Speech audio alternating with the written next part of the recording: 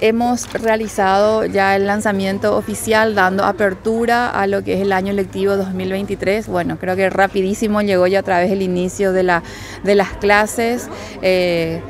Muy contenta de poder compartir con los niños, con los jóvenes y de ver sus rostros felices de haber retornado a su segundo hogar, que son las instituciones educativas. ¿Cuántos alumnos inician de vuelta las clases de 2023? Nosotros tenemos la matrícula actual, tenemos más de 43.000 estudiantes matriculados desde educación inicial hasta educación permanente en las diferentes instituciones educativas del departamento del Guairá.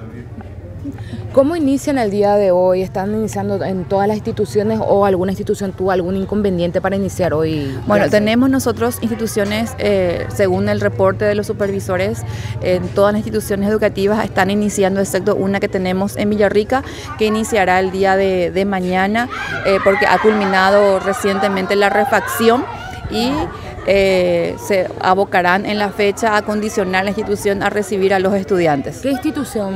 La institución Clotilde Bordón, como bien dije, bueno, es el reporte que tenemos. Tenemos otra situación que me acaba de comentar la supervisora y bueno, ella va a ir a verificar la institución y después estará presentando su retorno al respecto. A instituciones que han reportado ciertas situaciones pero que han sido atendidas, bueno, y que a la fecha, como bien manifesté, tenemos el reporte de que todas las están iniciando el año escolar 2023. ¿Todas las instituciones también están iniciando con kits escolares ya o en algunas partes falta entregar? Nosotros hemos cerrado lo que es el operativo de los kits escolares 2023. Evidentemente, de acuerdo a la matrícula, en algunos casos ha aumentado en tales grados o cursos, entonces falta y se encuentra en este momento en lo que es el proceso de la redistribución. Es decir, si sobra en alguna institución vecina dentro de la misma área de supervisión, se hace la entrega, se hace la redistribución y si llegara a faltar posterior a esa distribución, nosotros vamos a solicitar al nivel central.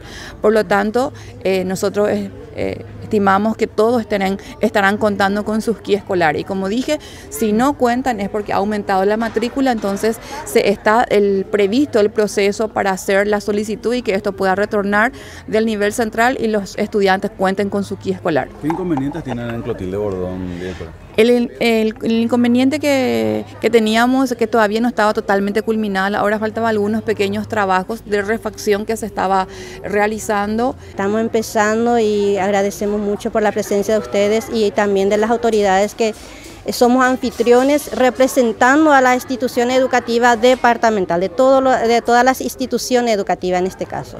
¿Cómo están dando inicio a este año lectivo, directora? Con mucho entusiasmo, los niños están felices, los padres, toda la comunidad educativa está re contento por iniciar este año lectivo. ¿Con cuántos alumnos iniciaron el año, directora? Con 200 alumnos, desde mochilera hasta el 6º grado. Esto ya sería en turno mañana y turno tarde en total. Turno mañana y turno tarde, así mismo. Bueno, directora, con la presencia también de varias autoridades educativas aquí en la institución.